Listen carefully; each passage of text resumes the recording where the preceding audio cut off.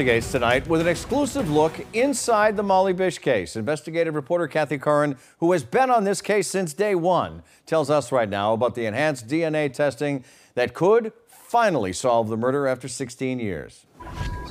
66 boxes wrapped in brown paper bearing the name of Molly Bish are stacked to the ceiling, almost covering an entire wall in a room at the State Police Detective Unit in Worcester. For the first time, 5 Investigates gives you an exclusive glimpse into the volume of evidence and the amount of work that's been done to try to find her killer. This represents about a third of what we have. Each box tells part of the story, the evidence inside holding the possible key to what happened to the 16-year-old on that June day back in 2000, when she disappeared from her lifeguard post at Cummins Pond in Warren. It's a case that has frustrated investigators since day one.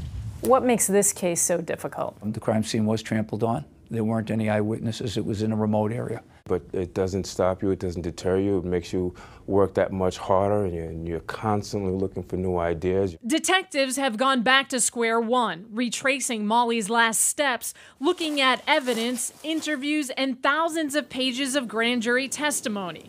Now they're hoping enhanced DNA testing on dozens of pieces of evidence that have never been tested will give them the break needed to solve this case. We're hoping with the DNA and the ability to take material that in the past might not have been considered a great piece of material to test.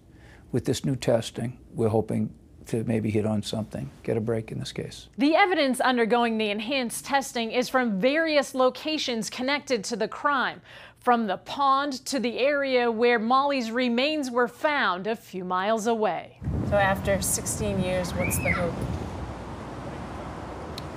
I guess we would hope